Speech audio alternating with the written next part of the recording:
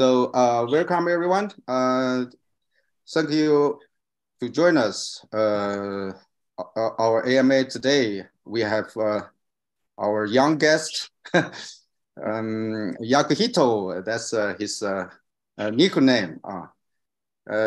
He's still studying in the college in the United States, but he's also a very OG developers in Chia ecosystem.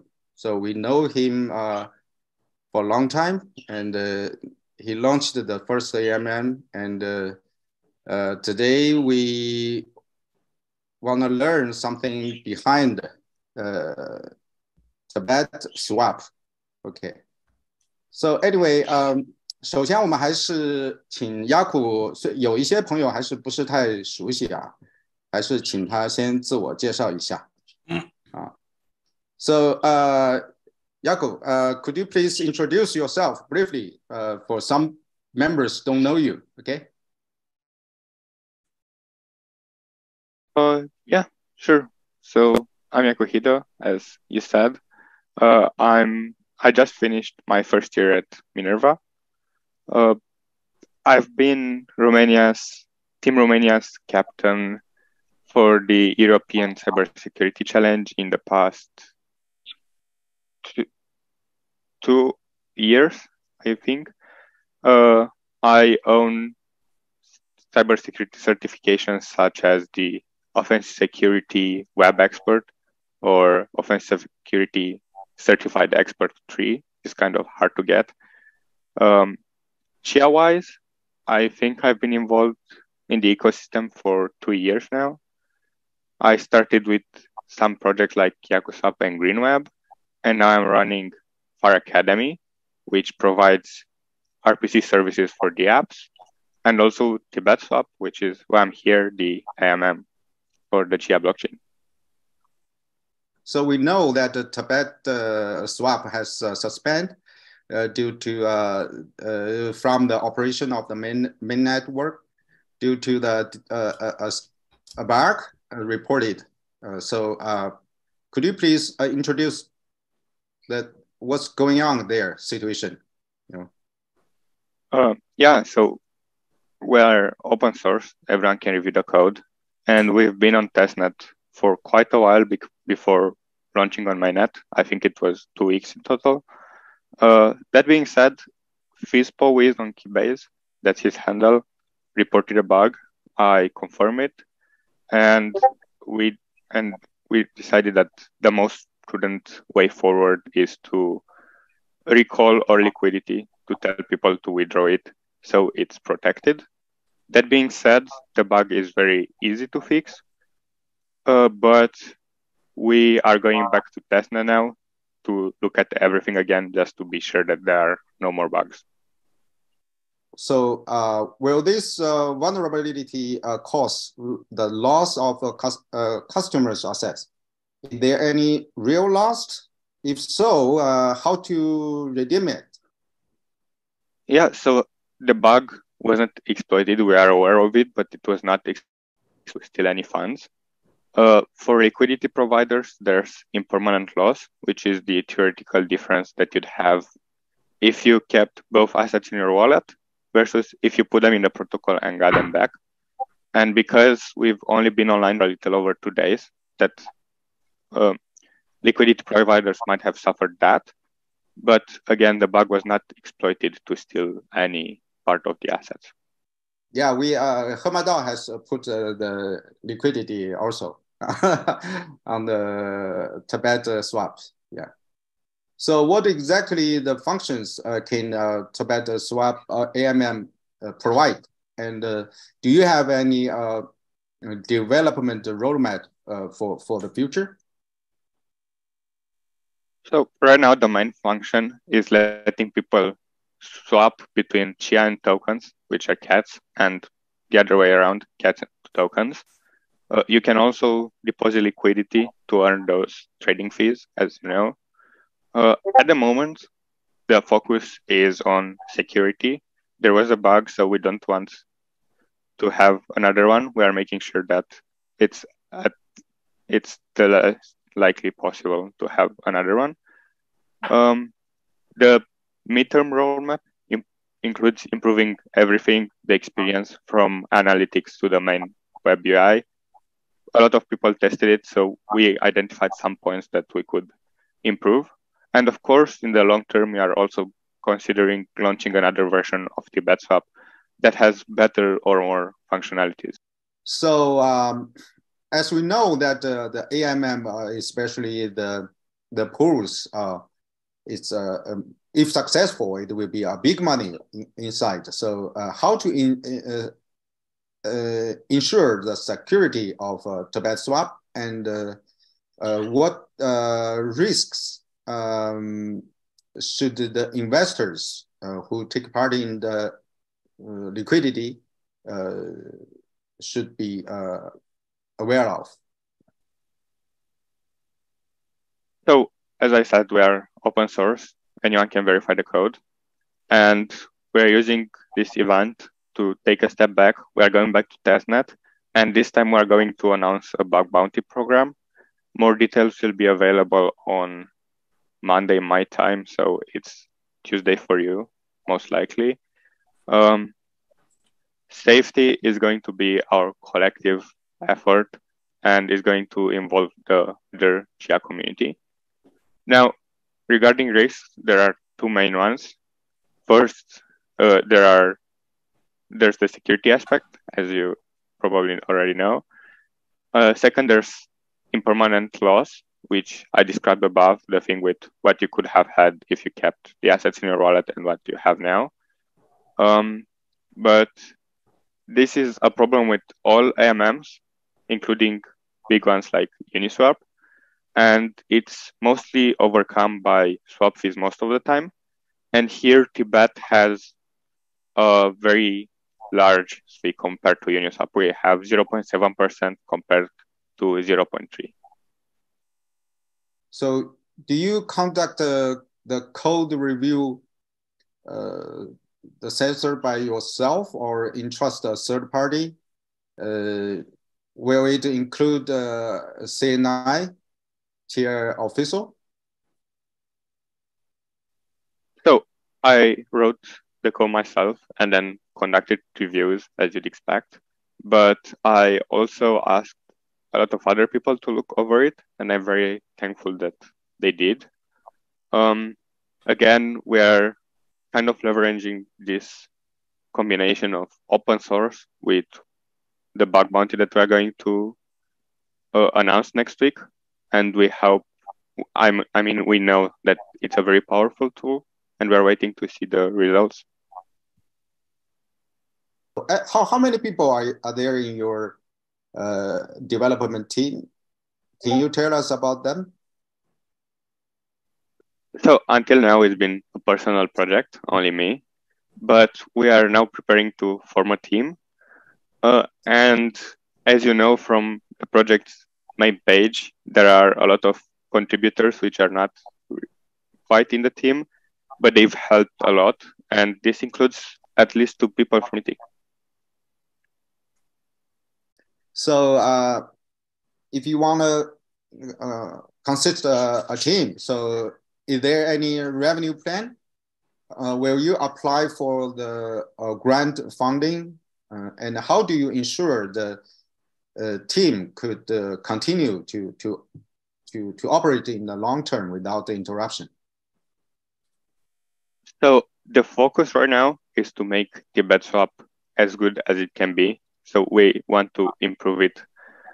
Once we're in a position where we see a lot of trade volume coming to Tibet, then we are going to choose the appropriate revenue model. Right now, I'm thinking of everything from grants or having a developer fee that's optional to even issuing a token. About your second question, operating long term, I see building on Chia as a passion rather than a job. I work more than 50 months on Chia, 15, sorry. I work more than 50 because I really believe in what they represent, and I believe they have a huge potential for the Chia community. Is there any plan for you to issue your own coins?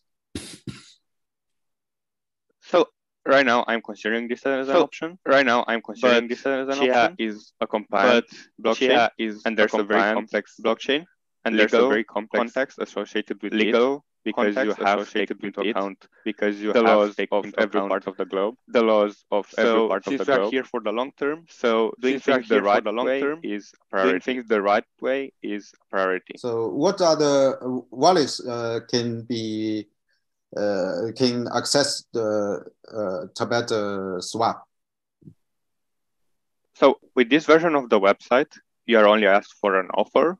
So you can use any wallet that supports the offer file, which is at least the official Chia wallet. How about the extension based wallet like a Gabi or Hockey, something like that? I am not sure yet how they generate offers. If it's the new offer format, they 100% work. If it's the old one, then people would get an error when they send the offer.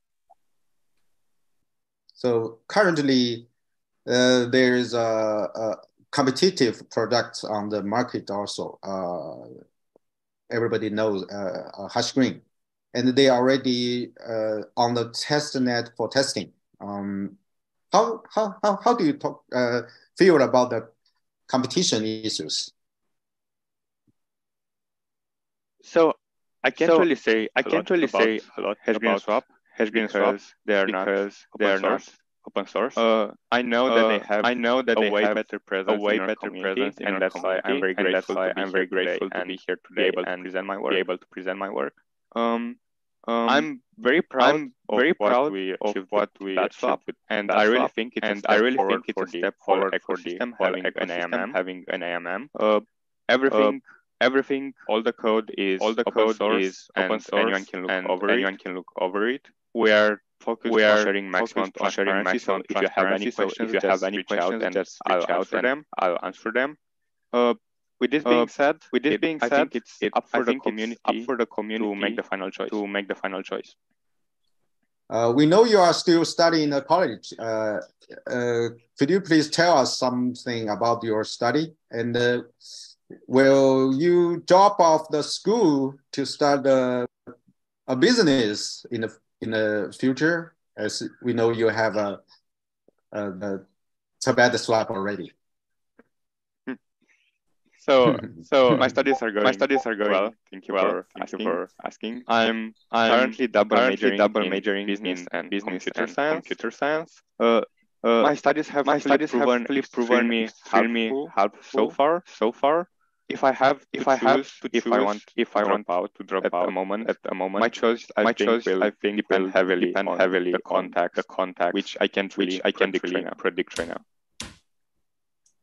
So as a long-term developer, please share your point of view on Chia blockchain or Chia network. How could we get more developers involved into Chia ecosystem? So I think the main problem is difficulty, and thankfully it's slowly getting easier for people to come to the Chia ecosystem. When I started, I had to read the code and figure stuff out on my own because there was no documentation. Now, Chia, the company, is even releasing nice videos on YouTube. There are also more and more people in the ecosystem that are releasing their code, and that helps because there are more examples to learn from. I think we'll also see more value going through apps because you have things like AMMs, which allow people on Chia to invest trustlessly. Chia and CATs too, and we also have the upcoming Ethereum bridge, which will add value to the system this way. Now I've been developing on Chia for about 2 years, and I'm still here because I believe in the blockchain's mission. I see a lot of potential in it, and yeah, I'm happy to play a small part in it.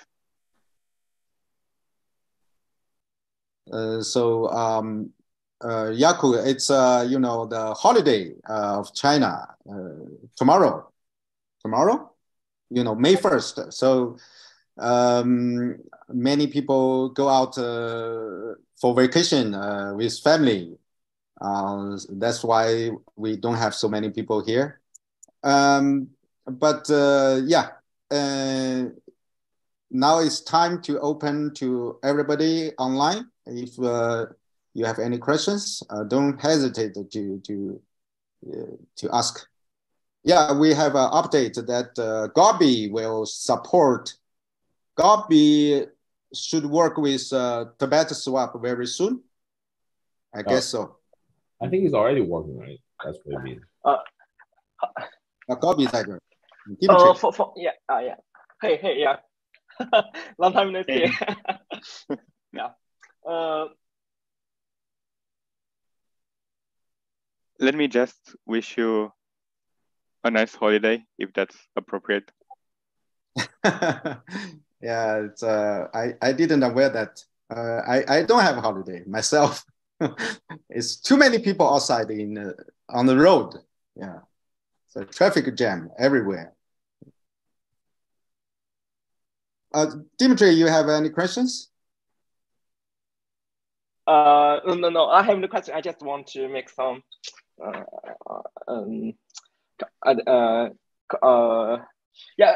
I just want to say you are not playing a small role in this ecosystem. You mean a lot to us. So I wish you the best. And for now, TibetSwap doesn't support Gobi. However, in the future, I'm working on a new chip, so I'm very busy recently. So after that, I can submit a PR for TibetSwap. If at that moment you still haven't it included, I will submit a PR. Yeah, that's all. And Citizens Home is one of the OG test in TibetSwap. Now he's also online, but he's driving on the road. Oh wow! I just wanted to take this opportunity. Thank you so much, Dimitri, for your words and also your help with Tibet. And Dimitri and Citizens Home have been of extreme help throughout the journey. Citizens Home, excellent testing. I think the reason our mainnet launch worked so well is because of their testing. So thank you. We call him a Terminator for testing. He's a troublemaker for everyone.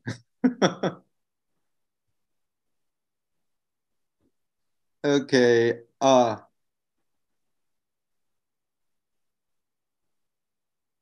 小金，你翻译吧，你直接问他。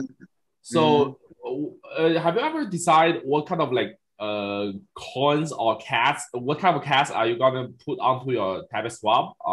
Is there any like specific need like auction? No. Is there anything you're gonna like look over before you put the cat onto your specific cat onto your swap? Yeah, so it's decentralized, so you can have a token. When we launched the first time, I looked at the trade volume and I listed the tokens with the most. And then I responded to requests, like, for example, HemaDAO asked me to list their token. I deployed the pair. They could do the same, but it was simpler if I did it so they didn't have to install the retooling. And we had it on TibetSwap. And then to get verified on the website, if you are not verified, there will be a warning displayed that this token hasn't been verified. Well, for that, I just need to know you and to know there's someone behind the token. It's not a complete. Is your AMM similar to? Is your AMM the way you establish your AMM? Is it similar to HashGrid? So again, I can't read their code, so I'm not really sure. Played with the site a little bit, and I really can't say because they only support Hugi Wallet while we support offers. So I really don't have an answer for that question, unfortunately. I don't know. So how will you verify that it's a scam or it's a real project? Yeah. What's the difference between the Ethereum and the Chia bridge to compared to TibetSwap? So the Ethereum bridge will let you get tokens from Ethereum to Chia, and then you're getting a new token on the Chia blockchain. But you can't convert, for example, Ethereum to Chia. You are going to put Ethereum on one side and get trapped Ethereum on the other. So in this way, they work together because you can bring Ethereum via the Ethereum bridge and then swap it to Chia using TibetSwap or another AMM. Okay, so on the Hashgreen testnet, there's a specific functionality. Basically, when you let's just give an example of XCH and toward HDT, which is the HemaDAO token. So right this moment, if you use Tibet, you have to have both coins. On Hashgreen, all you need to do is to put in XCH. It's gonna automatically swap it into HDT for you. Do you think that's something that we're gonna do in the future? 这个叫 ZAP 是吗？对 ，ZAP。The ZAP, yeah, the functionality is called ZAP. So again, I can't say it a lot about Hashgreen because I'm not sure what they are doing, but from my knowledge of AMMs, having such a functionality with low liquidity is pretty unsafe because what's actually going on in the background is you are changing half of what you're putting in to the token. For example, if you offer Chia, and then depositing it as liquidity. So if there's not a lot of liquidity already in the pair, then the price is going to shift and you're not going to provide liquidity at a good price. So right now, ZAP is not on the roadmap for us because I'm not really sure it's safe. Do you have any future plan on the usage of NFT? For example, like if you have an NFT in a specific wallet with some tokens, you can have a lower like fees or something for this as a privilege. Honestly, I haven't thought of it. It's not in this version, but there's nothing not being considered for the future versions. Yeah, for some NFT, we have some public value. For example, Chia Friend or God of Crypto. Because everybody knows the value of it, so they could use it as something like staking or something. Yeah. 大家还有什么问题？尽管问啊。Actually, I have one question. When we come across another bug or exploit, is it possible for TibetSwap to offer migration button instead of requiring users to withdraw their liquidity by themselves? What do you think? So sorry. Yeah. Could you please repeat the question? Dimitri, 你就连翻译一起做了吧？你自己问的。I mean, is it possible for TibetSwap to offer migration button instead of requiring the users to withdraw their liquidity by themselves? You can offer a button to migrate their current LP token into the new version LP token to avoid the fund loss.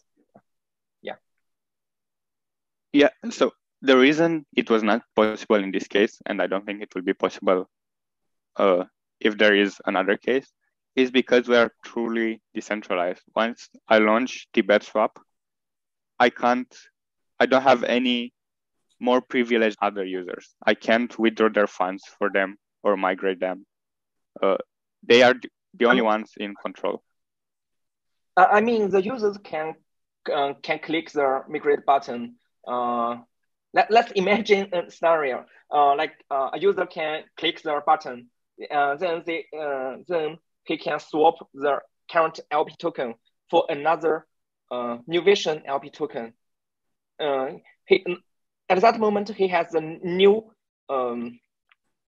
percent of the new a fixed TibetSwap LP pool. Yeah, I mean, do you understand? Oh yeah, that's totally possible, because as long as they have the tokens, you can take care of it in the background. You can withdraw switch it to the new version. Yeah. For you, just provide some offers. I mean, let them swap, right?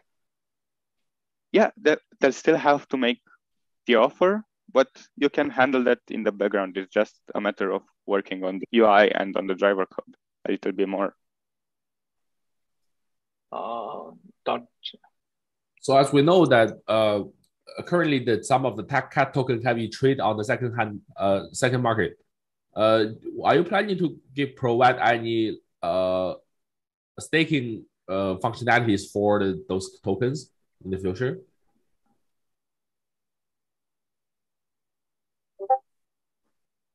If we are going to issue our own tokens, then probably staking will be provided. But again, that's not yet sure. What I can say is that you'd expect us and X to be competitive, but I actually don't think so. They listed our tokens, so people knew what they were trading. And we are also sending them accepted offers so they can parse the trade and display it in the recent history. And in the future, I see us collaborating on arbitraging and setting the price between DEXI and TibetSwap. Thank you very much, Yaku, to join us and share your experience and the point of view. We want to send you a gift, okay? Thank you. We will send you a God of Crypto NFT as a gift. Just DM me your address, okay? And that's we really hope, as a young student, we really hope you could successful both in your studying and the developer career in Chia. Yeah, thank you so much, and thank you for having me. Hello. So thank you everyone, and I hope you have a happy weekend and a happy Labor's Day. Bye. Okay. Bye-bye.